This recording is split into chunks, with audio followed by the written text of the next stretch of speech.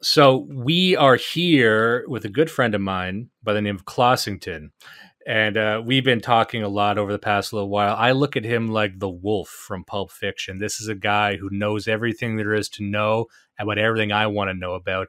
And I got no doubt if I wanted to, I could get him to get Trump on the horn for the next episode. I'm not going to ask him because that would be beyond the pale for a guest. But I'm here with Clossington. And for those who don't know, you can find Clossington on YouTube. He's got a fantastic YouTube channel full of some great videos. And you were mentioning just before that you have another project that you're serendipitously launching right around now. If you'd like to talk a bit about that. Sure. On November 7th, Old Glory Club on YouTube is going to announce its first ever launch to the world. Right now, follow Old Glory Club on Substack and subscribe to Old Glory Club on YouTube. On November 7th, we are officially launching our channel and announcing projects for the future. So go follow those. Feel free to follow me or subscribe to me on YouTube and follow me on Telegram. I have a nice meme page there. It's nice and casual. Expect a few more live streams on my main channel this year. So go follow those. And this is great. And for Old Glory Club on Substack, if people are curious, it's going to have a lot of the people they've heard about on the show right now. We got Paul Fahrenheit's going to be up there, Charlemagne, that a lot of people might know. I believe Radical Liberation? I think he's involved.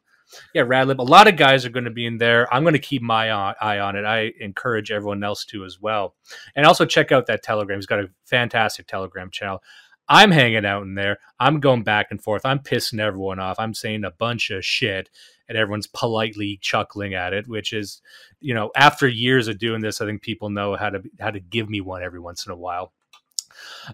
So on the topic of the YouTube channel, and this is something that ties into what we're going to talk about today, there was a fantastic video that I had watched on your YouTube channel, and people can find it here. It's Nick Land's Dark Enlightenment. And this is a video with yourself, with Mr. Christopher Sandbatch, who's been on the show before. You've got Charlemagne, you got Ubersoy, and you got the Distributist, who was also on the show. And they're discussing someone that we had discussed on the show previously as well, Nick Land. Now, people might recall that. There's a clip of this on our Odyssey channel. We reviewed his book. We also reviewed Curtis Yarvin's Unqualified Reservations. But we covered Nick Land's book, Fang Numena. That's his collected writings from 1987 to 2007. It's a pretty big book. Now, Nick Land, to me, just to give people a bit of background of why I find this interesting, and Clossington, our good friend Clossington, has a lot to say on Nick Land, but he knows way more than me. And I came at the NRX thing, which is Nick Land, which is Mencius Mobley, which is a lot of people, but those are kind of the two main guys. I came at it late, and I came at it from the outside. So there's a lot of people, including Dave the Distributist, who got a lot of videos explaining it to people in very simple terms, what this movement was, what its beliefs were. It's kind of a hodgepodge of different things, but Nick Land, I always found the most engaging. It's very, very dense stuff, and he's kind of a controversial figure. Some people love him. Some people used to love him, and now they hate him. Some people never liked him, but like him now. So that's kind of my experience with Nick Land, especially his later stuff, where it got very cyberpunky, it got very trippy, and very almost poetic. That's actually more mid-stage Land. Really? Initially, he was much more of a postmodern philosopher, where he was a proper Marxist at the University of Warwick, where he led the CCRU. I'd say it's a department where he trailblazed all sorts of strange and interesting new ideas involving accelerationism, xenofeminism, all sorts of very strange and odd philosophical concepts that came from heavy use of drugs and a whole lot of whole lot of wacky shenanigans. But then mid-era land produced Fanged Numina. Fanged Numina is a collection of his essays and interviews and miscellaneous writings from 1987 to, I believe, 2007.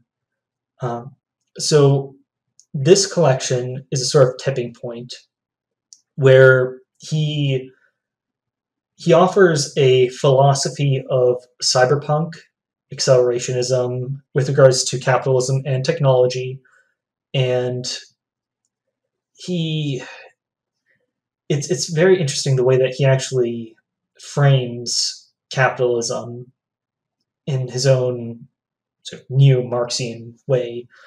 And then you have Late Land, which is the Dark Enlightenment Twitter shit poster that we know and love, where he was unceremoniously canceled and kicked out of the University of Warwick, where he paved the way for right accelerationism, the liberation of capital from the means of production, uh, and the concept of exit as a means of getting out of the more hellish elements of modernity and modern life.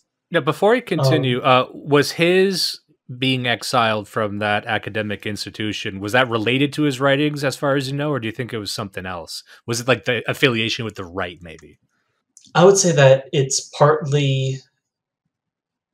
I would say that it's partly due to him dabbling in extreme ideas um, of eugenics, race realism, and in the most materialist base sort of applications of eugenics in capitalism. Um, it's I wouldn't say that it's entirely because he flirted with extreme ideas, but I think that might be part of it. It might also be a result of the use of so many drugs and use of crack and general belligerence. That's so cool. I Um, like him. So, if people want to know more about Nick Land before we continue, anyone who's not familiar with him, they can find him. He's alive right now. He's kicking around on Twitter at outsideness. And he also has a Substack called zerophilosophy.substack.com. So if anyone wants to kind of check out what he's up to now and kind of sink their teeth into the shitpost he's great on Twitter. Sorry, continue. yeah. So after he produced a screed known as the Dark Enlightenment, a collection of a few blog posts and essays, he fled to, I believe it's Shanghai, where he continues to be a proponent uh, of Bitcoin and altcoin and all sorts of cryptocurrencies. Um, and he also produced a constant supply of memes and good witticisms on Twitter. He is living a cyberpunk life, doing a lot of crack and going to Shanghai. That's as close as you could get to like a Blade Runner now. Well, his catchphrase in his essay Meltdown is "Neo China arrives from the future." So it is actually, and he does actually have an essay on the hyperstitial aspects of the construction of Shanghai, but hyperstition isn't one of the main topics of this particular essay. So we'll see that for another day. That's very good. And my relationship. So I came in, I guess, at the middle. I think the pivotal essay that everyone talks about, and this was what was the topic of discussion that you were having with all of our friends, was one called Meltdown. Now we don't need to jump into that right now, but actually, before I continue, let me just mention this. As we're talking about Nick Land, I'm reminded of a book that is going to be on the episode once this interview airs. George Bataille, the author of the Accursed Share. And I found that fascinating that Nick Land kind of comes from the left in the same way. And the crucible of his thought process is different than everyone else's. He kind of wanders by accident into the right, just like George Bataille sort of wandered into economics. What he was really fascinated with was like fucking black magic and human sacrifice and stuff, and kind of spun that into an economic theory. And the more I hear about Nick Land, like the stuff he's really, really fascinated with, it just kind of gloms onto philosophy as like a way to traffic that in. Now, I don't know if that's right or wrong, but it just sounded true enough to say. Well, it comes from the same sort of. I mean, I know it's anachronistic, but it's the same Deleuze-Guattarian postmodern neo-Marxism. The sort of strain that Bataille was a forerunner of. Bataille, his works are very compatible with Nick Land, and Ah, I think Nick Land's the most visible contemporary exponent of Bataille's work. So,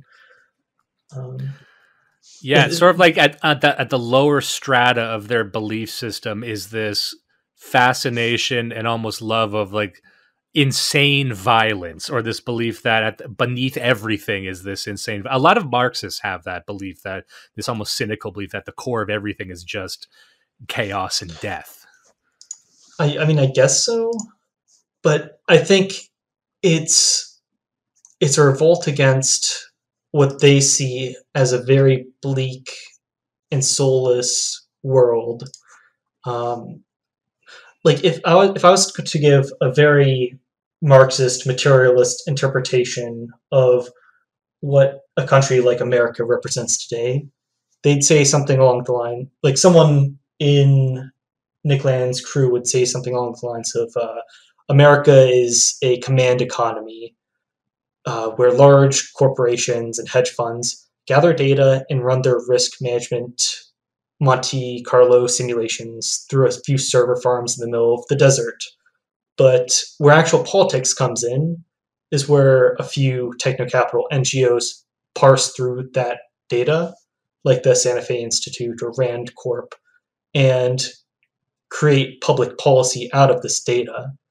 And then proscriptions from the parsing of this data is doled out to public policy NGOs like the Gates Foundation or Blair Institute. And they all meet up at the WEF to hash out what the capitalist server farms in the middle of the desert have to say. And then that's the base. And then the superstructure, as Marxists say, are the NGOs that prop up grassroots ideologies that manage show politics and fabricate linguistic K-line arguments for public policies, linguistic justifications for public policies decisions made by capitalists. There's very little God in this, and it's a very cynical way of actually viewing politics. But it's probably more real than you'd realize. And if you read someone like Land, and you knew the esoteric links and factoids that he sort of dog whistles in his essays, you'll be able to parse them out. Like Meltdown will reference esoteric MIT lectures that only like a few hundred people have ever heard of, and he'll just in passing reference sociological dichotomies that you have to be a sociologist to understand, which makes Land something of an obscurantist turnoff. And I had also heard, and I forget who I was talking to, but this is one of the reasons that someone recommended you specifically discuss this, because when I had read Meltdown, just because we're using that as an example. So if anyone's listening, they could find this essay by Nick Land called Meltdown, look it up. They're going to get smacked in the face by a lot of stuff that they probably weren't expecting. Let's just say that. And when I read it, it's exactly what you were saying, a lot of these references. And at first I thought, this is almost designed to frustrate me. But someone had made the point that this is by design, almost as a filtration mechanism to get out the people he doesn't want really spending the time to parse through it. Does that sound accurate? Well, I think part of it comes from the general obscurantism of the 1990s philosophy departments. like Baudrillard has a very similar way of, flexing his scientific credentials by citing, quantum mechanics or other such sophistry to convey very simple concepts. I think part of it comes from the zeitgeist of the 90s philosophy culture. But another part is like Nick Land can be a very concise and direct author when he actually wants to be. A Meltdown is written as though you're speaking it out. Like Meltdown is written as if it's slam poetry. Um, like roughly the first third of Meltdown describes a sort of Cthulhu rising from the depths. Capitalism, AI, the singularity. They're this.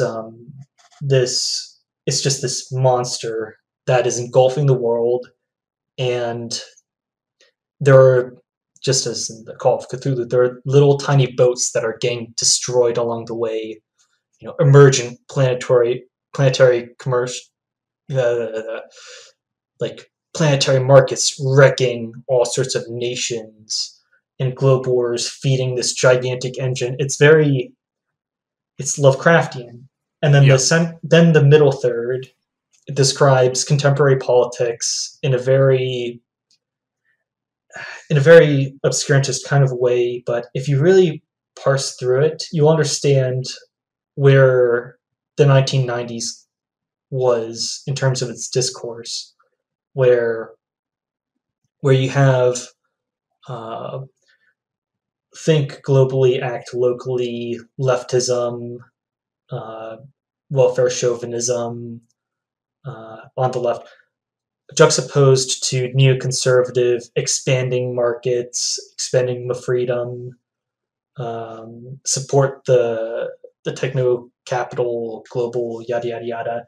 And then the last third is just pure cyberpunk fiction that has actually come somewhat true in the last few years with the emergence of the transgender industrial complex, and all sorts of weird, bizarre Lovecraftian horrors, abominations beyond science coming out of labs all over the globe. Um, and then he effectively predicts mimetic warfare as sort of virology towards the end. Well, that's interesting. So it is fair to say that Nick Land's, philosophy, even his writing, is still relevant. It's not just some sort of eccentric flash in the pan. So he Nick Land is the sort of philosopher of cyberpunk, and he predicts a cyberpunk future where, like, everybody's seen Blade Runner before, but imagine instead of Blade Runner, you have something much closer to the video game. Isn't it like Cyberpunk 2077 or whatever That's it right, is? exactly. And there's also one called Shadowrun that's pretty similar too.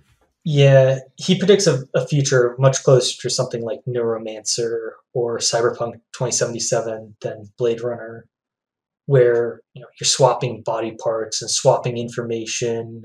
What is real, what is not. All in service of a sort of Grey Goo techno capital, whatever. I was going to say the only thing I found, because we had covered, I think, very briefly Neuromancer, or maybe we didn't. I just read it recently. But one thing that I always felt was kind of locked in that the time and place it was written was their vision of the future always seemed a bit more ANCAP. It seemed a bit more like, yes, you'll have this like technocratic, interplanetary corporations, but then you had this sort of substrata of society, a black market where you could kind of do all the cool stuff. And then the lived reality is, oh, we have all the bad stuff, but none of that cool underground. Everyone gets a half robot Japanese girlfriend sort of thing. Well, like part of the trap that the sort of cyberpunk movement actually fell into was the Deleuze-Guattarian deterritorialization and reterritorialization, where you have rebellion served on a platter as infotainment. I think in Meltdown he actually does.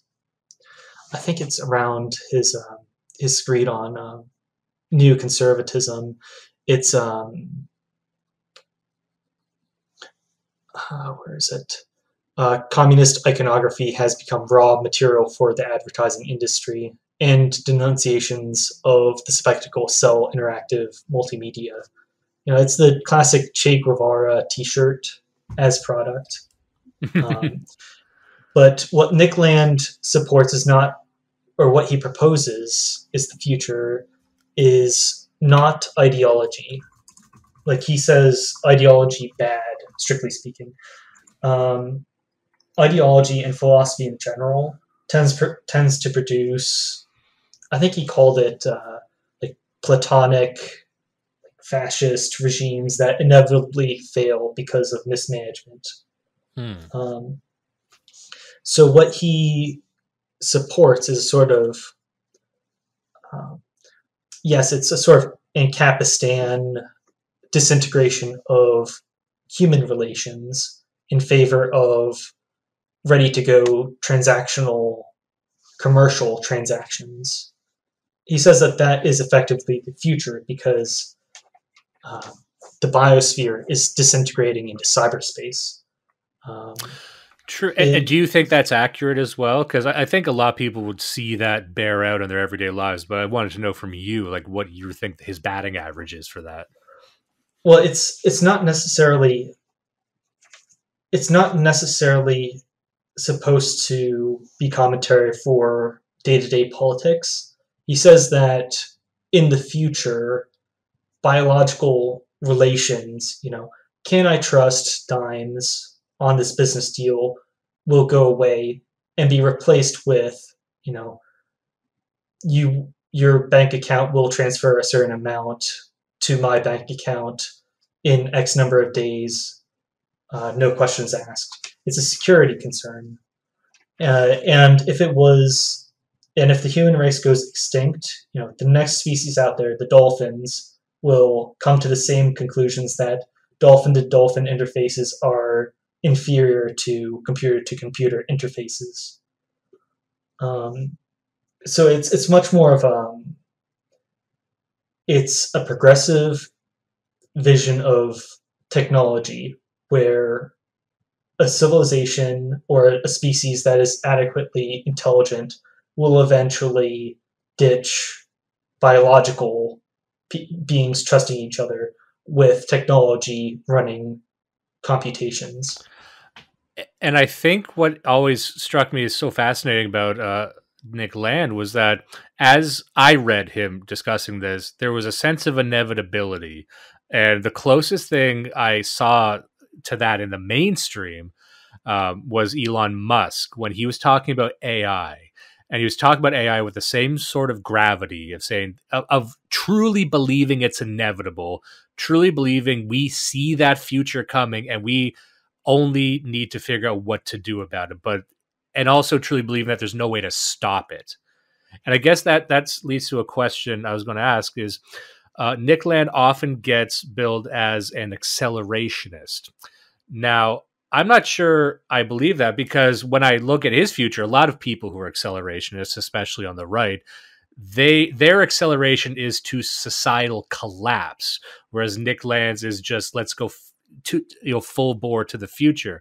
Now, do you think accelerationist is a fair classification for him? Okay, so there are a few different types of accelerationism that have been espoused over the years.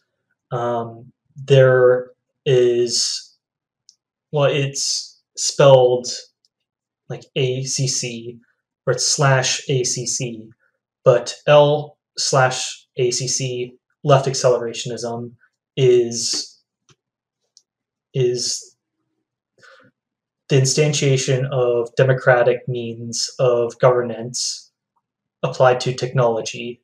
So technology as a way of informed consent and better governing. There's RAC, right accelerationism, as we can be self-reliant, Bitcoin farmers on a homestead somewhere where all of our property rights are secured on the blockchain. There's that. And then there's the sort of nightmarish UAC, unconditional accelerationism, where Nick Land comes from, where essentially he claims technology is, as a progressive force, will advance into a sort of Grey Goo Borg into the future. It doesn't matter if it's humans or dolphins that do this, but this is the way civilizations act. The human security system is going to be replaced. The biocapital human systems will be replaced with capital, with machinic systems. We will be outmoded one day, and that the only way to get into the future, or the way these things develop, the way these technological machinic systems work, is an acceleration in the amount of data processed. And if civilization collapses due to X number of issues, a meteor strike hits us, or the IQ shredder shreds all of the biocapital, and we are no longer able to maintain the machines, and so the machines collapse, and there are no more people to actually plug in numbers and parse through data at the Santa Fe Institute. The only way to advance is to just go forward and to just accelerate things. Democracy is a speed bump to techno-capital progress, and so it has to be overcome. That's a fascinating thing. And before, some people might have gone just a bit confused there because I don't think we've explained this on the show before. But we could briefly, shortly explain the concept of an IQ shredder. So this was, as far as I know, a term coined by this Spandrel, yes, and I think Nick Land talked about it too. So for people, and correct me if I'm wrong here, it's sort of the dark side of brain drain. Everyone kind of knows what brain drain is. The smartest. It's the dysgenics of brain drain plus urban lifestyles or cosmopolitan lifestyles. It was first put forward by the blogger Spandrel, but then Nick Land completely fleshed it out and applied accelerationism to it. I could go ahead and explain if you'd like. I would actually, yeah. Let's do, before we go on. That would be good to discuss because it's almost like an episode in itself too. But go ahead. So this is probably the video I'm most proud of. IQ shredders. I made that video in an afternoon. But IQ shredder is a term that Spandrel applied to the city-state of Singapore that has a birth rate of roughly, I think it's a fertility rate of 0.8 or something absurd like that. But in order to sustain the markets and to actually bring in new talent, it has to drain the rest of Southeast Asia of all its talent to fuel its economy. Singapore is a hyper efficient market city, completely undemocratic. It is an oligarchic capitalist, like a venture capital fantasy. But it runs on people. It sucks in talent from the hinterlands, and then you can't have many kids in the city. High IQ from surrounding areas that comes in, and then they do not have children. And intelligence is hereditable. Your children will have roughly the same IQ as you. So what happens is it drains the IQ of all the surrounding areas to fuel the markets. And Nick Land says that the only solution to this problem of essentially the West sucks all of the best and brightest out of the rest of the world and converts biocapital, biological intelligence, into technocapital, into machines, into new algorithms, into better ways of managing the world. So the only way for the world to survive draining its high IQ is to convert IQ into machine learning before dysgenics bites us in the ass in the long run. So it's almost just trying to outpace dysgenics is what we're Yes, trying to accomplish with AI. Yeah. Yeah, it's essentially the fact that can the machines replace humans before humans become like room temperature IQ morons? Huh. And it's interesting with someone like Land, who comes from the left, but it seems that once you start taking these topics seriously, it's almost impossible to ignore a eugenics aspect to it. And even if you want to not come at it from a race or ethnicity perspective, because we don't need to go down that road, but it seems that you always hit some kind of roadblock of like, we need to talk about genetics at some point, right? Well, yes. And then you have Nick Land in a sort of lefty kind of academic way condemning any sort of nationalism, any sort of family structure or patriarchal structure, even having relations between family members. Really? He's a Stefan Molyneux, is he? Well, okay, so around the middle, or actually around the 1/3 mark of Meltdown, he describes rationalized patriarchal genealogy, pseudo-universal sedentary identity, and institutional slavery as politics. Enter cybernized police. Essentially, your family is holding you back from becoming the AI overlord or continuing to develop AI overlords. He says that these memes, the family, the national identity, patriarchy, these come about from the fact that humans come from a very low trust society. Like, humans are very low trust. You can't necessarily trust your neighbor, but what you can do is you can create an ideology where you can trust your family. He says that these ideals of a family are paranoid ideals of self-sufficiency. I don't need markets. I can trust my family.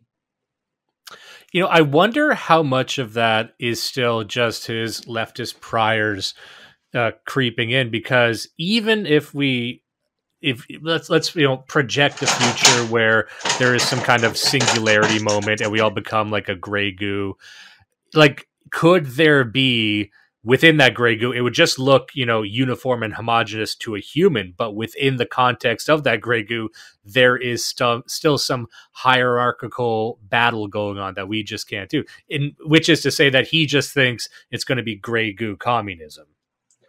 Well, it's you have very similar claims made by Marx himself, but his twist is that humans and families are low trust out of necessity, and so they create these K lines, these structures, these problem solution structures to cement over the low trust humans have between each other. But what we will have in the future are technological and commercial bonds to replace human peer-to-peer bonds. What he is predicting is something like an Aldous Huxley Brave New World kind of industrialized society being created, but Brave New World doesn't quite go far enough. in its alienation of man from his own kin.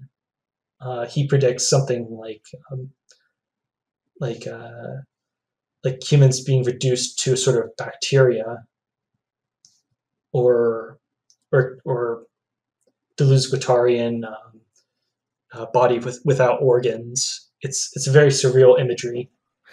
Well, in a way, it's like a lot of the people on the right broadly are always talking about, building a high trust society, but he's trying to build a post trust society in a way where That's actually exactly what it is. Um, you can't trust your neighbor, but you don't have to trust your neighbor. You can trust the bank, or you could abstract uh, the relations you need with your neighbor with technology. So that is,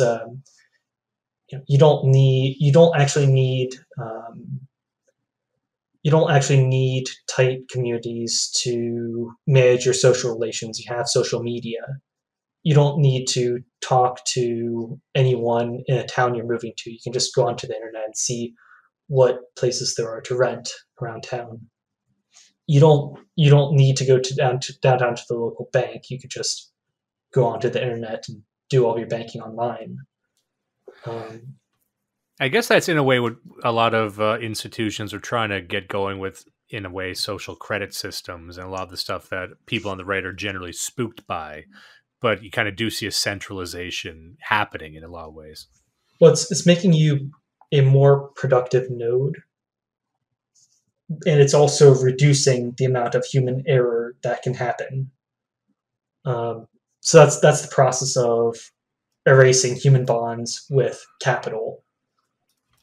I was going to ask, you know, I've read quite a bit of Nick Land, as have you.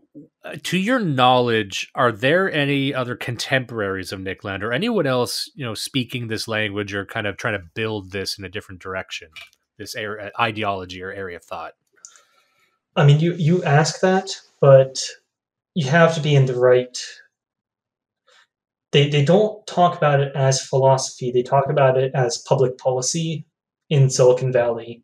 Like if you actually go and listen to Santa Fe Institute lectures, you'll hear essentially the philosophy of Nick Land um, being espoused by Silicon Valley techno capitalists. Could you speak to that a little bit? This is just the first time I'd heard of the Santa Fe Institute. For anyone else who's as boneheaded as me, This is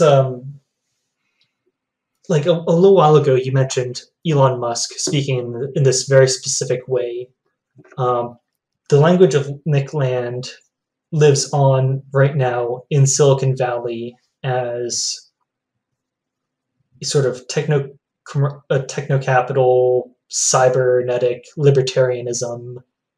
Um, it's everywhere in Silicon Valley. It's not hard to find if you know where to look, but you won't actually see anyone articulating Nick Land or philosophy. It's all just public policy. Um, you will have a bunch of there are a bunch of continental philosophers in continental Europe and Russia that are speaking this sort of language of philosophy, but they're not in English. Um, in the Anglosphere, it's pretty sparse everywhere except for in Silicon Valley or hubs of tech. oh, I'm just on their site right now. This is where I know this place from because Cormac McCarthy kind of lives and works there. I think the author, because I remember seeing an interview with him and reading that he sets up shop at the Santa Fe Institute. I think that's just an aside. That's nothing to Well, do with. I don't want to make it into the next like Tavistock Institute sort of meme, but there are a million different NGOs like this that parse through metadata that they collect. What do people click on the internet? How does this reflect how they will act? What is the predictive power of these various phenomena, and how can we fully realize them and market them and make them more efficient and stable and productive? Um, Unfortunately, there's the real fact that Silicon Valley is an ivory tower, and all this wonky language doesn't solve the hard problem of homeless people defecating on the streets right outside of Google headquarters. Um, so you have a sort of late stage Rome issue where you have, you know, dreams of a techno capital empire and Grey Goo expanding into the cosmos, but at your very feet, you're running out of biocapital very quickly, and you're shredding all forms of social capital, trust between people. It's very interesting because I was about to ask, for example, this let's use Santa Fe Institute as an example. Like, the follow question was going to be, what sort of pressure can they put on policymakers, or do you, even though it's sort of a hub of this type of thought, does it, and while even though it's in Silicon Valley, does it seem to have repercussions in everyone's day to day lives? Oh, of course it does. Like the sort of data parsing that is being developed in Silicon Valley goes into how the housing market is managed, how BlackRock actually acquires houses or sells houses, what businesses do they invest in. Um, like when you read Land and he describes how ideas of patriarchal genealogy, how sedentary identity, how crude forms of slavery enchain capital from being their most productive.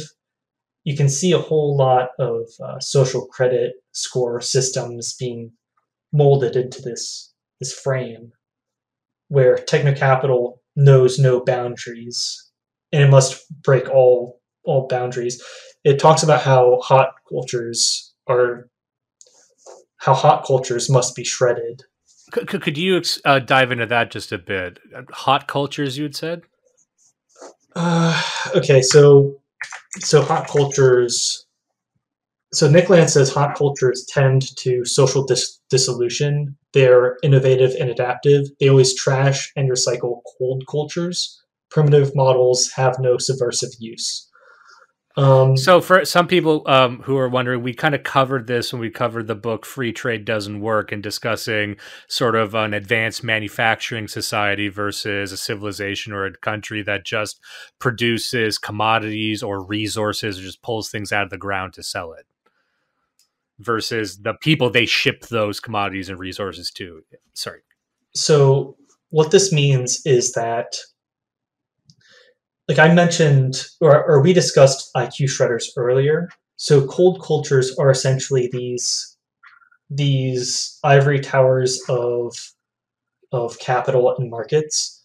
They take in hot cultures, hot and dynamic primitive cultures, and they shred them for all that they're worth. They take, local customs, local plants, local uh, local resources, pretty much everything, and they introduce them to the new market.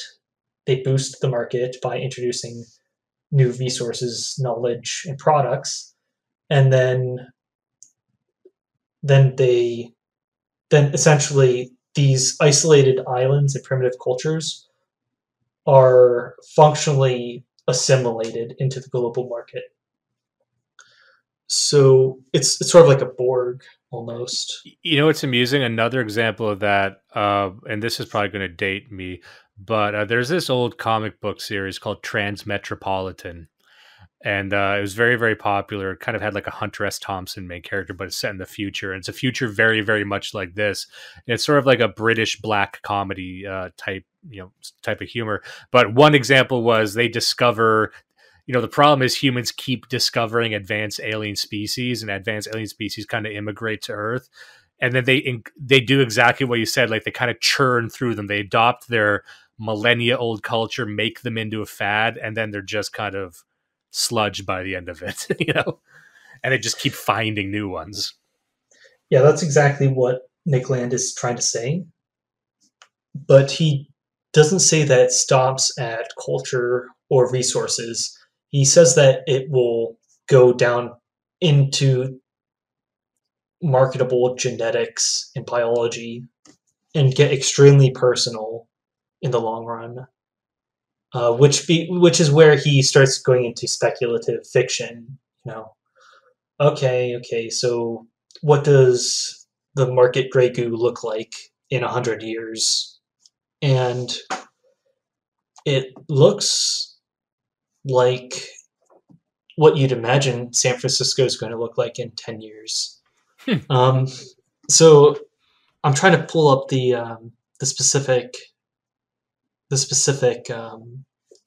piece of text. He says, call it Los Angeles government is rotted to its core with narco capital and collapsing messily. Where is it? There's a link.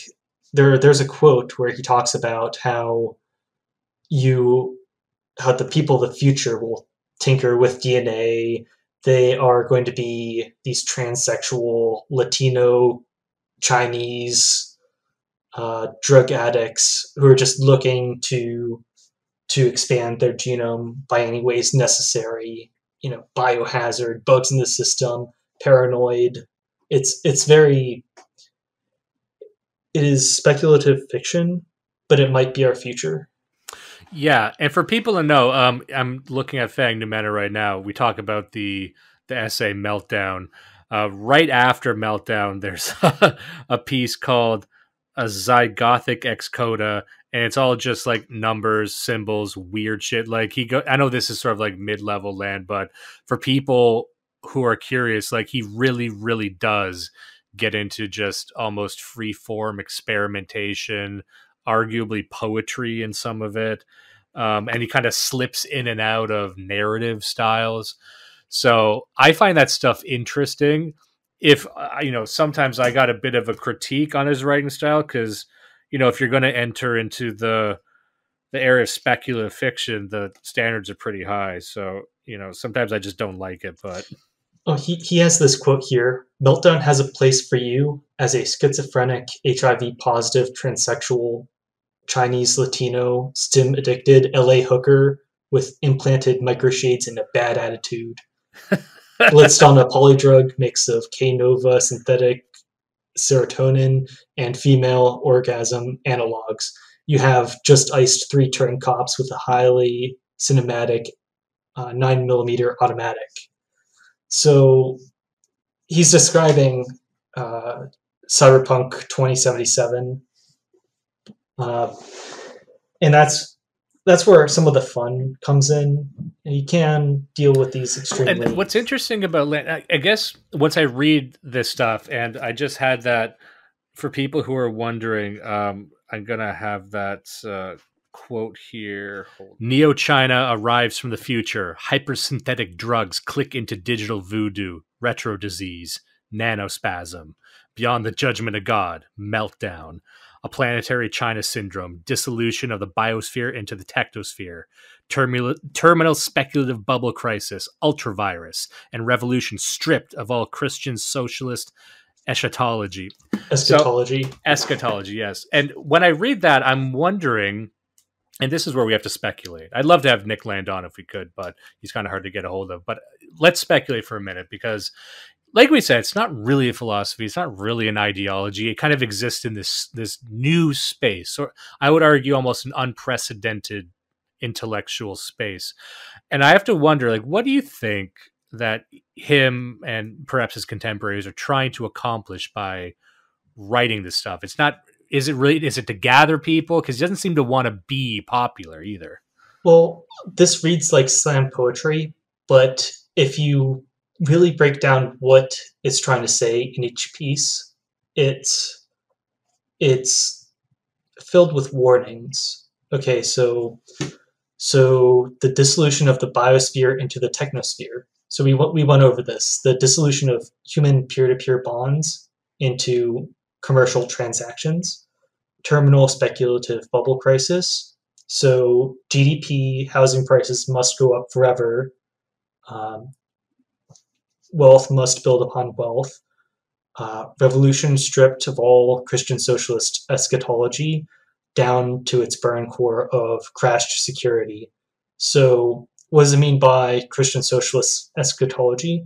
So, if you've read someone like Curtis Yarvin and his and heard his ultra Calvinist hypothesis, it is the idea that these Renaissance ideas of humanism and enlightenment eventually transform into the philosophy and logic of markets, completely stripped down and removed. Uh,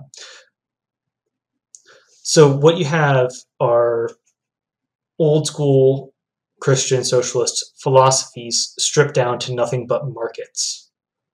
Like originally, these ideas had Christ at the center of them, but they've been stripped down, and all that exists now is crashed security. So fix the crisis of low trust between human beings. So each of these does have a very specific place, and a very specific warning, and a very spooky prediction attached to each of these. But it reads like slam poetry, and you actually have to get brain trauma and read a bunch of books and listen to MIT lectures to understand it. Just on that point, I know this is a big question, so feel free to tell me to go fuck myself. But are there any other references or sources that you would recommend people get into if they like this sort of thing? And we kind of touched on the Santa Fe Institute. Then they got a lot of articles and studies on there. But is there anything else? So one of the references that I made previously were K-lines. And these come from Marvin Minsky's lectures called The Society of Mind. I got that book. I got it like this week, and I was going to dive into that in the show in the future too. But keep going. Yeah, so Land will just drop hints that he's listened to these lectures or read these books, but he won't actually spell it out for you. So it's that obscurantism, but if you've been initiated into deeper philosophy, you'll understand where it's coming from. Yeah, so and also just that point, his early stuff was mostly talking about Immanuel Kant, right? Or am I wrong on that? Because I remember that from Fang Numena as well, a lot of Kant stuff. Yeah, Fang Numena is in itself a very hard to explain pun for Neo-Kantian philosophy. I don't think I could explain it myself, but it's something like the Leviathan of logic emerging out of irrationality as phenomenon. It's hard to explain, but if I had like several paragraphs of blog like if I had a few pages of blogs like written out, I could probably get close to explaining it. It's something it's okay if you don't want to too, because if you're going to get yourself into a hole on this one, I don't want to push you in. Mm-hmm. It's something like the logic of the future, the idealized future, birthing itself. Okay, it's hard to explain, and I didn't quite prepare for that part.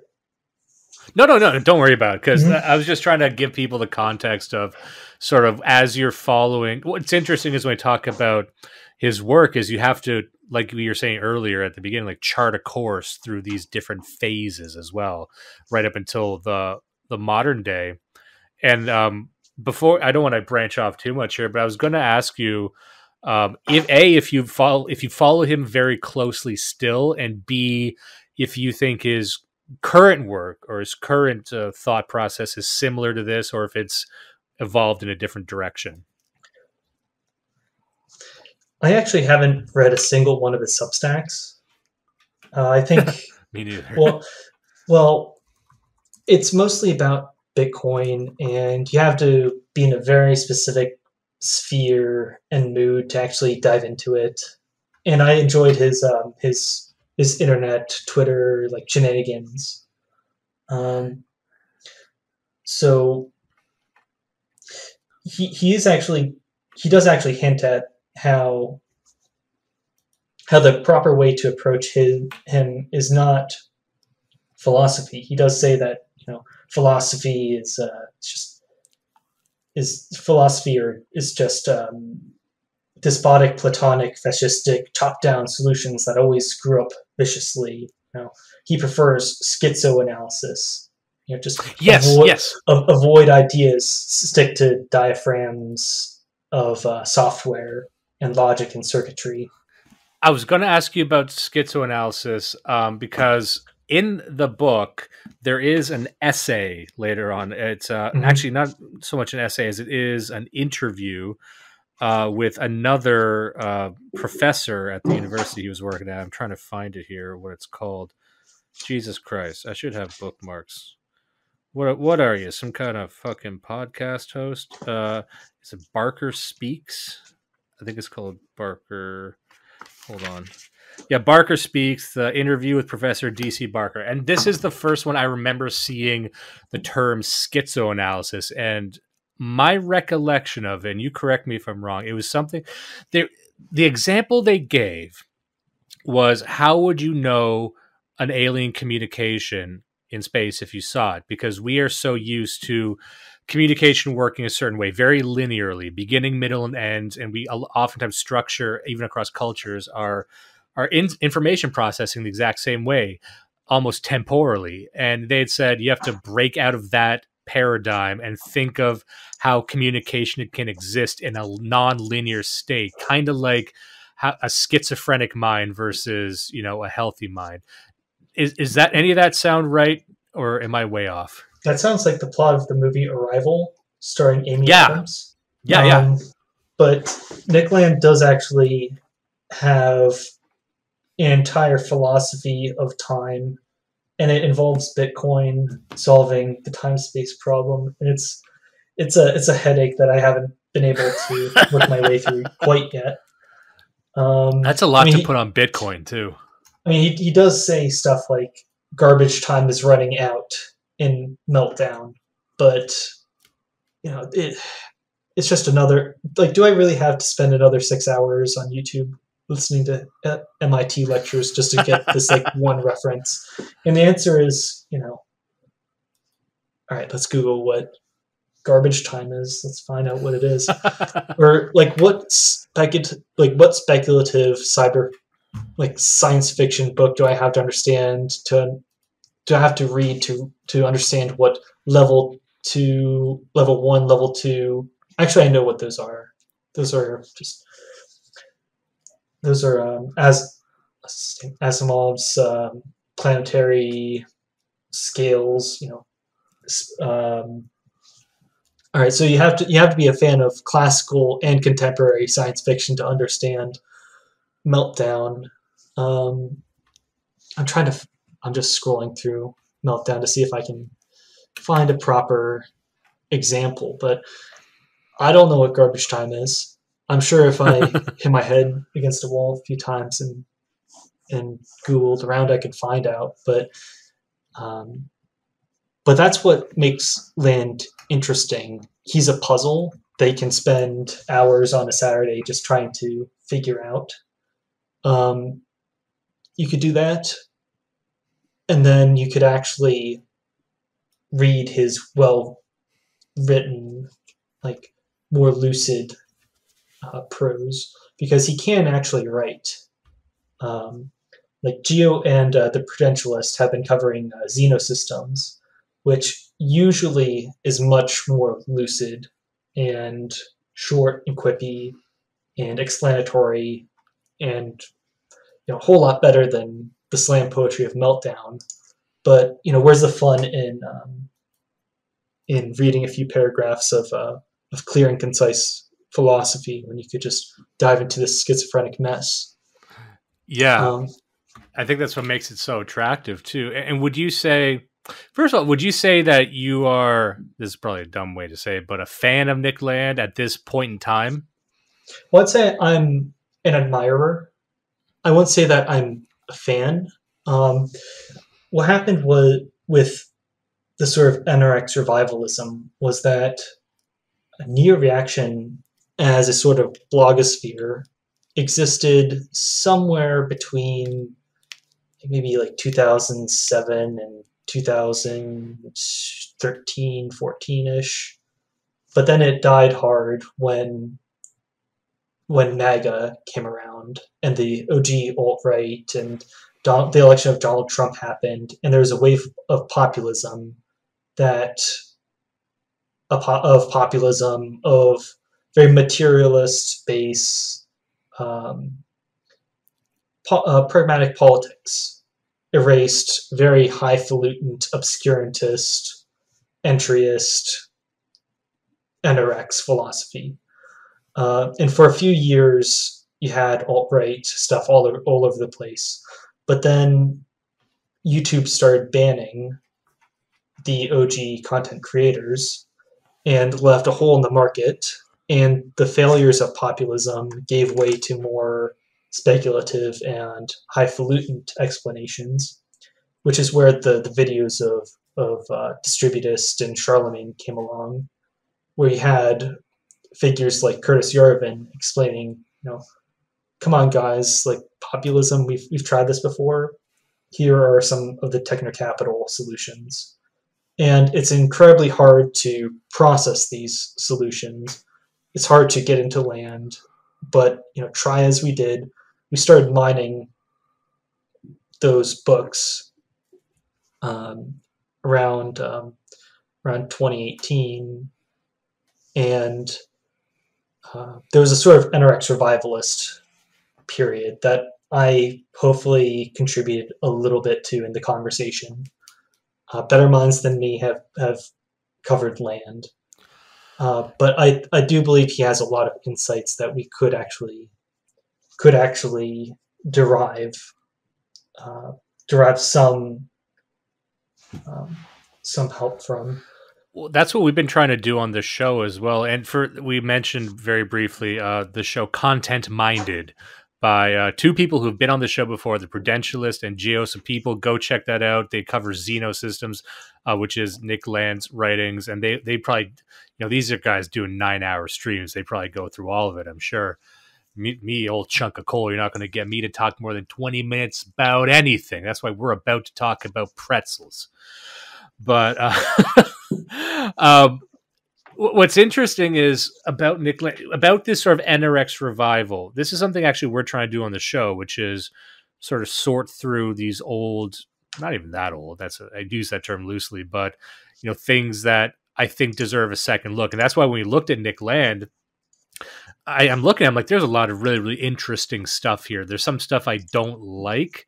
And I bet there's a lot of people listening who might describe this as fatalistic, that, I don't like this sort of techno inevitability, but there's still good stuff in here. And I think what had happened was, to my view anyway, NRX got dominated by Curtis Yarvin, and he's kind of the king of that stuff now, for better or worse. Nick Land's kind of receded away from that.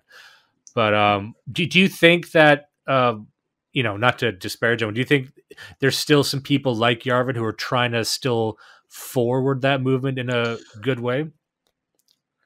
If I remember correctly, Yarvin has said that he's never read a single page of Land's work. So,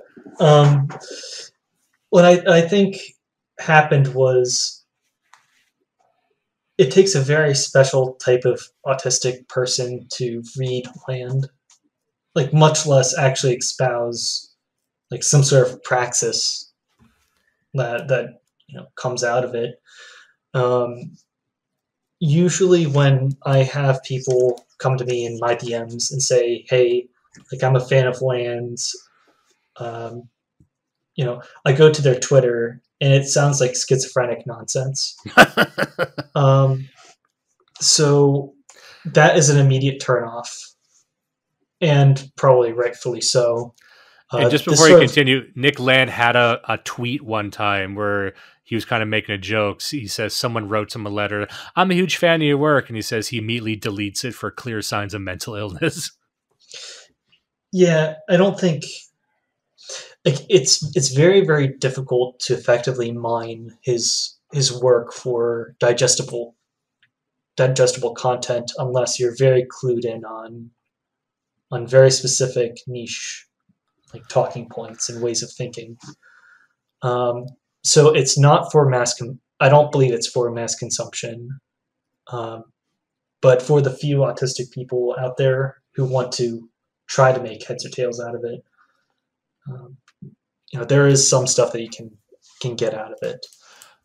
For those autistic people out there, for those vanguardist few who dive into this, who really take it apart and find the useful stuff in there. And again, this might be a big question. So again, feel free to tell me to go fuck myself. But what would you recommend the people who are interested in this stuff do? For example, some people go to Silicon Valley and actually try and action this stuff in policy. But what do you think the way forward is for the people who like this stuff and maybe are not so interested in, let's say, the classical nationalist scene or, the familiar stuff? Um, are you looking for his more digestible works, or are you looking As more for? I mean, people like yourself, people who've been around the block, people who, you look around and you might see the same tired discussions, the same conversations happening over and over again. And, it's like someone like Nick Land would say, or Curtis Yarvin would say, look, we tried populism. Populism didn't work. Yet there's still people out there ringing the bell of populism. I was just trying to say, like, what is for someone like yourself, maybe even myself, who kind of tap into this weirder, more fringe stuff, what do you think they should do politically, or I don't know. I'm just trying to see like what the way forward for people like this So is. so one of the good lessons of Land is that the frame is not necessarily left or right, or capitalist versus socialist. It's capitalist versus idiocy. Um, Hmm. and so if you actually look at how larger corporations make their decisions through aggregated data, and how Silicon Valley actually views the world, it, if you're a coder or a computer scientist, I think you will find some answers or a better way of looking at the world and better frame uh, in looking and learning from Land. I'm not exactly sure what you can actually do with this though. Like it's incredibly dense. The best something like Meltdown could do for a person is to provide a frame or a way of looking at the world. I'm not sure exactly what you do with it. And I think that's what the main problem of NRX was. It is a whole lot of thinking, but it's very difficult to suss out what you actually could do in terms of policy. Like, are you going to become some sort of like rogue hacktivist, like a anonymous type who takes down the system or creates alternative systems of data management on a new internet, something or another? I don't know.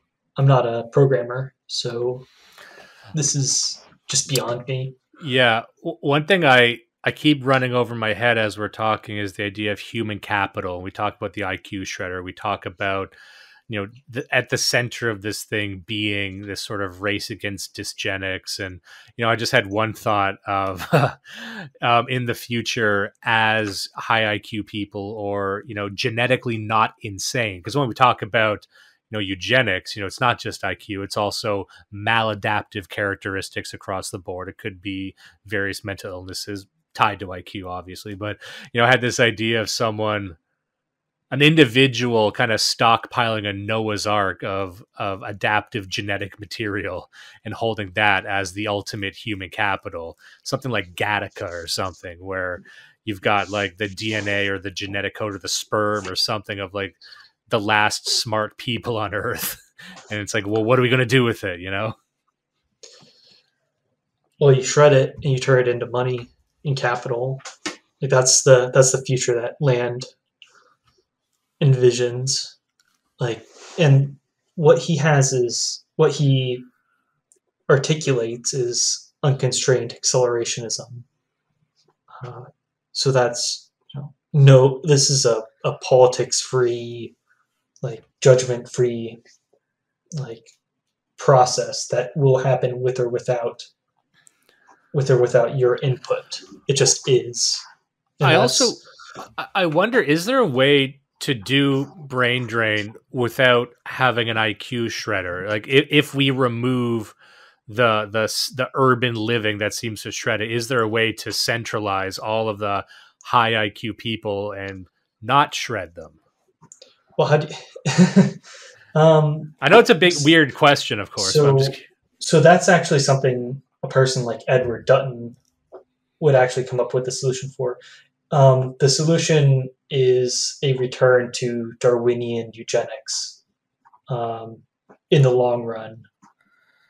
So essentially, the future, as predicted by Edward Dutton, is that we've been living in peaceful, high trust, high wealth civilization for too long. Eventually, we will return to harsh Darwinian selection after the spiteful mutants have shredded all of the actual capital that we have accumulated over the last 200 years. Um, so the solution to the IQ shredder is essentially a return to barbarism and high infant mortality rates and robots doing all sorts of weird prenatal shenanigans.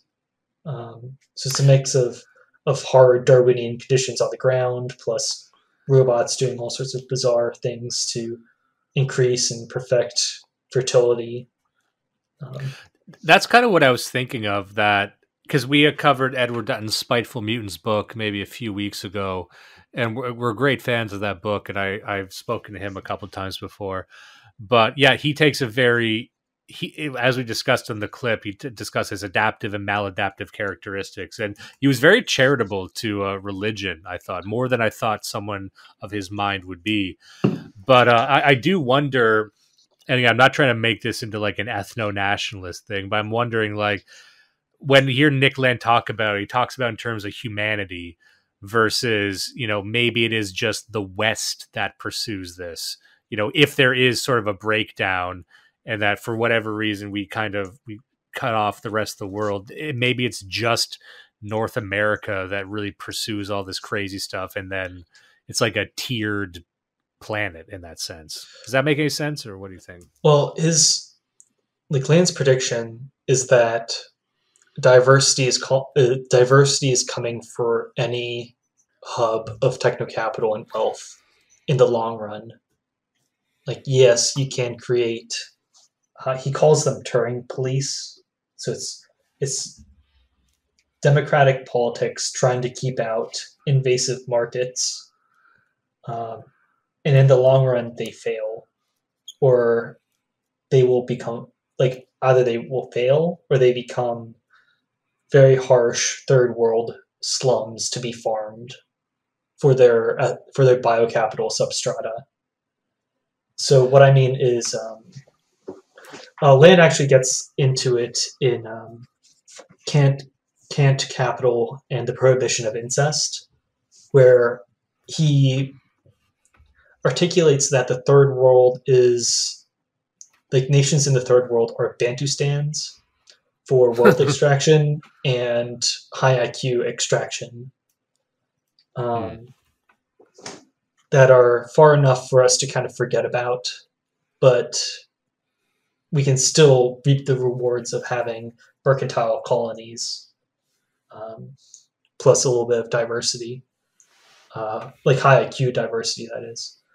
But he talks about how in the future, techno capital will erode borders in the long run. Hmm. And when that happens, you better pray to God that the hyper-intelligent AI has solved the crime problem. That's an interesting one, because I kind of get, people look at me crazy when I talk about this stuff too, about talking about unprecedented solutions. And that's, the core of what I like about Nick Land and people like him, is that, again, even if I don't agree with everything they say, it seems that they're seeking out unprecedented solutions for unprecedented future, because the future is always unprecedented.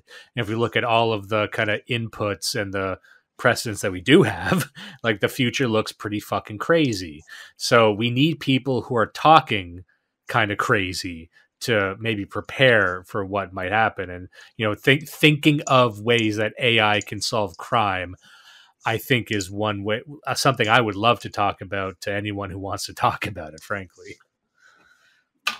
Well, I guess the closest thing that we have to that was in America, the Giuliani administration cleaning up New York City, and effectively turning it into sort of Disney-fied, like, large-scale ad space. Like, if anyone remembers how bad New York City was in the 70s and 80s, it was a crime-ridden hellhole, and it took, stop and frisk and what's the word, like, broken window policing. Yeah, it's a broken window policy that Broken people window still policy. they still complain about that to this day. But it seemed, and there's a lot of people on the left and liberals who will push back and say it accomplished nothing. My reading of the data said quite the opposite. But Yeah, it definitely did. But in terms of capital solutions to low social trust, look at China. Like, look at what they do for monitoring people with God knows how many cameras everywhere and social credit to cover up the actual cultural failings of the Chinese people, and their inability to take care of each other. Replace social capital with actual capital. Like, okay, so you can't actually shame people into taking care of each other. Might as well attach it to their credit score, to sort of gamify it. Um, Unfortunately, places like the UK have more cameras per capita than China, but they're still messes, and true. they're still not able to actually run their country or police their country effectively. Um, so I that's was where gonna. Neo China comes from. The future comes from. Like, they have So, technological solutions to the low trust problem that we are not equipped to handle at the moment because we have politics in the way. yeah, and what's interesting is, with the case of China, this is coming from the Central Committee and everything. And whenever I hear people talk about this, it seems to be coming from private interest and from Silicon Valley. Does that sound like an accurate assessment? That, because I'm trying to think of, if this future is happening, who is kind of at the pilot seat of that? And to me, it seems like, at least in the West, it's private corporations. Would that be accurate? So this is where Land and Yarvin and NRX and me personally diverge. Um, Partly because, like, as a WASP, you read American political history or the history of WASP political economy in America, and we tended to thrive and do our best when we had very democratic means of accountability. Uh, like, we had conventions and initiatives for just about everything. Like, we had incredibly high trust, very politically active communities that solved problems without no computer behind the screen. Um, what Land and Yervin point to in America is the fact that we have so many entities, so many democratic structures in the way of good policing, essentially. like if we did set up security cameras on every main street, and if we did actually, I mean, we already do have cameras on just about every main street. Like if you go to any American states Department of Transportation website, you can actually see the live, like a live feed of every traffic camera in your state. Like they are actually live. Hmm. But if you made it crime stopping uh, machine, empowered some AI to actually eliminate crime, you could do that. But there go any sort of democratic, like there goes democracy, there goes civil liberties, there goes any sort of social capital, or social responsibility. So what America has is an industry dedicated to techno capital, the finest in the world, where we import all of the greatest minds of the world to work in our companies. But we also have the most low tech, low level um, social enforcement mechanisms. Uh, so we have the best technology, but we don't actually use it. In fact, we're completely opposed to it in a lot of places. Hmm. So that's where something like Neo China Comes to the Future comes from, where he envisions a much more futurist country coming in and replacing the United States in Would terms of some technology. would anything like, for example, I know people bring this up a lot, but the World Economic Forum, any of these supranational entities, sometimes they're NGOs, sometimes there's something else, think tanks, and just kind of these shadow organizations you always hear about. Do they have a role to play in any of this? Because a lot of the talk seems to still think of things in terms of nations as well. I mean, we could just go on to a rant about what's that one movie, Network, Yeah, where yeah. what's his name, Warren Beatty is beaten down by the corporate CEO who says, there are no more nations, there are no peoples, no more ideologies. There's just money, in a very cynical dressing down of a TV prophet, Of the idealist, yeah. of the idealist. Yeah, I think that's the sort of embodiment of what Land is getting after, is going after. Um, so I'm not exactly sure where you go with this. No, that's good because we covered everything I also wanted to cover as well, and then some. And I guess, and we could end it in just a few minutes, but I guess I just wanted to, from your perspective, and you're coming up to the scene, and you having studied all this stuff, are you at all optimistic when you survey this thing of ours, this scene, what everyone called the dissident right? Are you optimistic about where it's going or any work being done in that?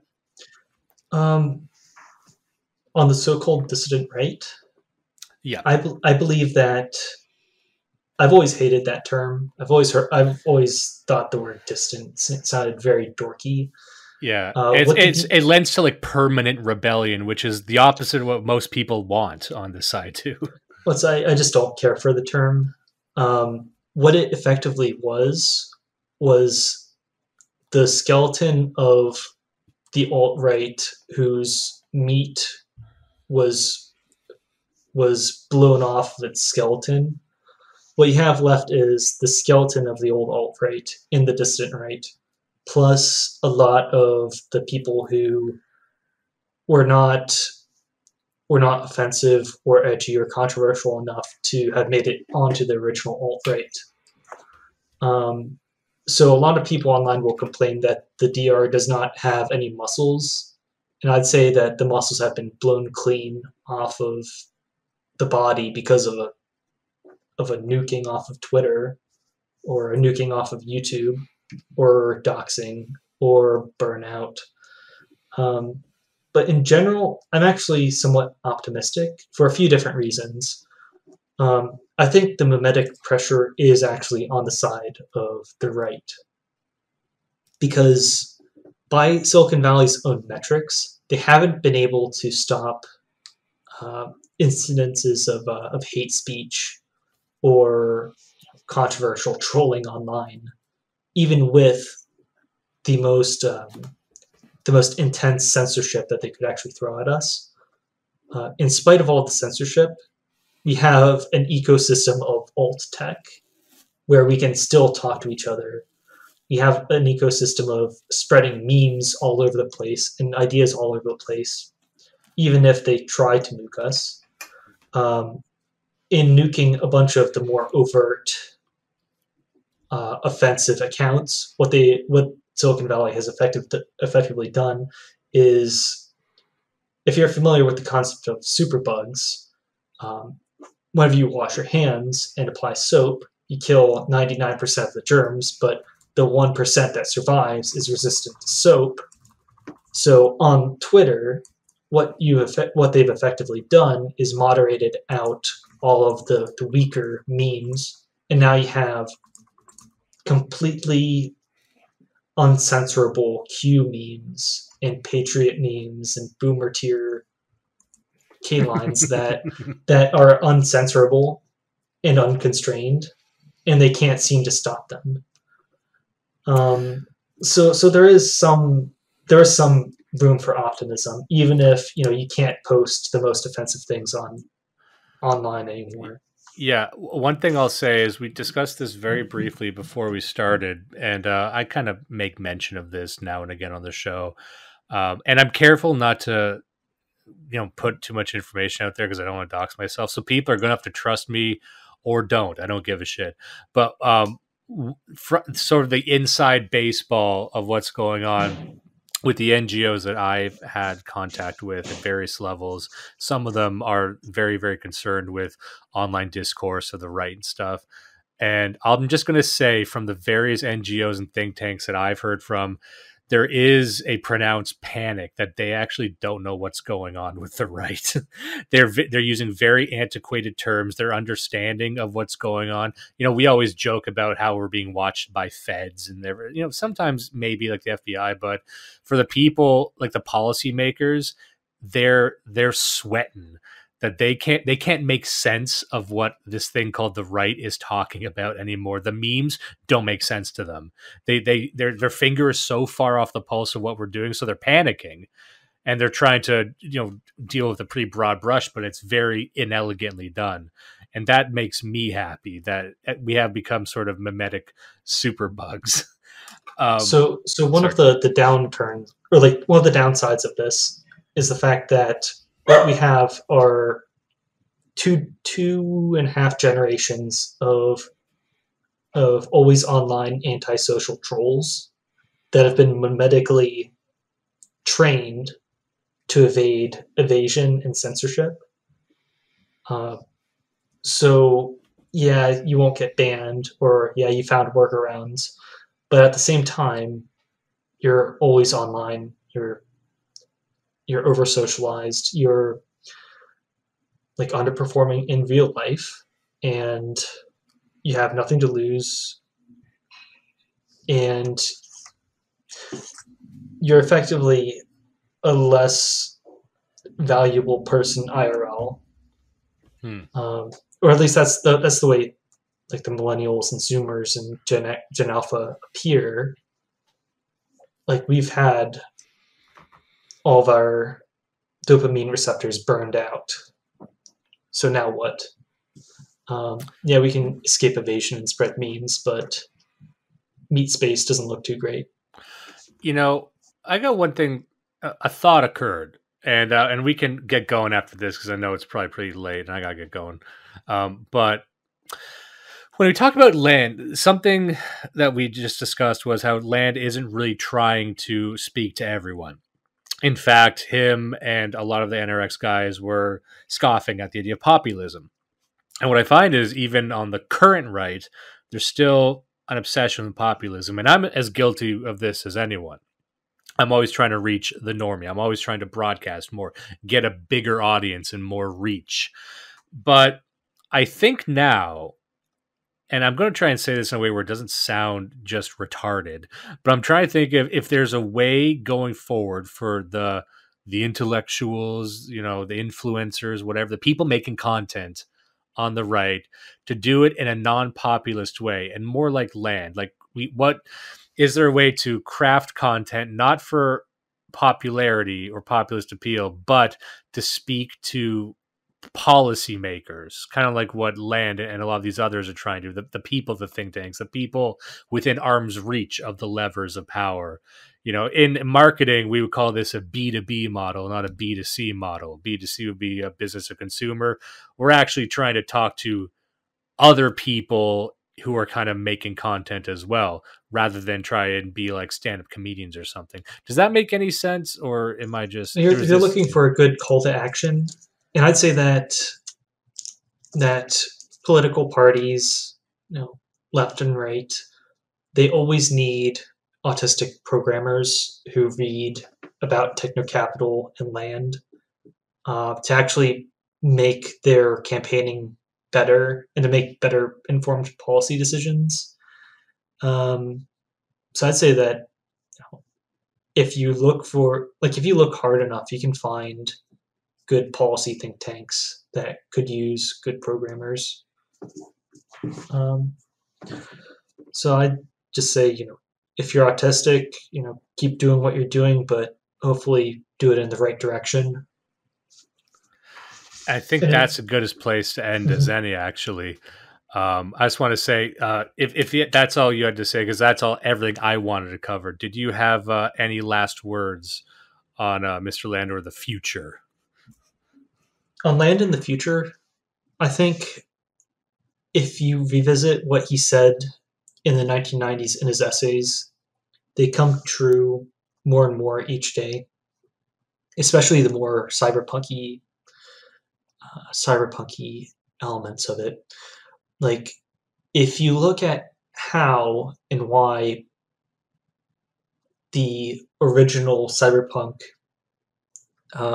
future envisioned came about and then died off, it came about at the birth of the internet and then died once there was a longing for something more human. Like, of course, you can look at something like Billy Idol's disastrous album Cyberpunk, where he's singing about the LA riots, but in the frame of cyberpunk, and it did not actually make much sense in meat space, so to speak.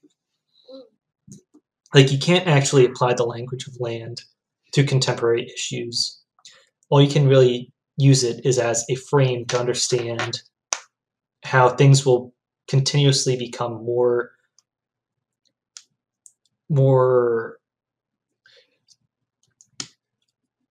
you will have much more information overload in the future.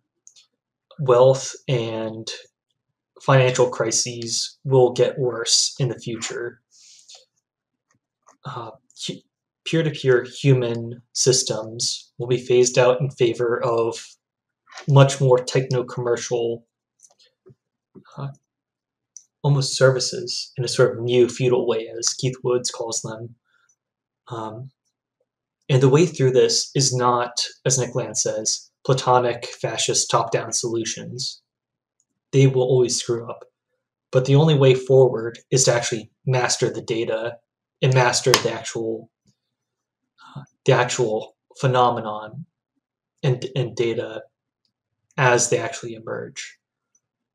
So that's where land is. It's probably just a bunch of gobbledygook, but no, that's I think that's the best summary I've heard of. If it is possible to summarize someone's entire output like that, but that I think frames it perfectly well. So on that note, what I'm going to do is I'm going to direct people back to Mr. Clossington here. Check him out on YouTube under Clossington, Clossington. He's got a lot of great videos on there. And then what was the Old Glory was the Substack to keep an eye out for? Old Glory Club. It's a YouTube channel and Substack, but it will produce a whole lot more projects in the future. in terms of IRL events, IRL startups, you name it. It's coming. It's in the pipeline, um, and a whole lot of your favorite personalities are going to be in it. Uh, a lot of them are still under wraps, but you'll see a lot of familiar names on November 7th. So look out for that. And I will hopefully come out with 2 more live streams in the future on my main channel. Um, so so keep on subscribing to my channel, and I promise to produce content at some point. If you want to get in touch with me, I do have a very active Telegram channel and Discord.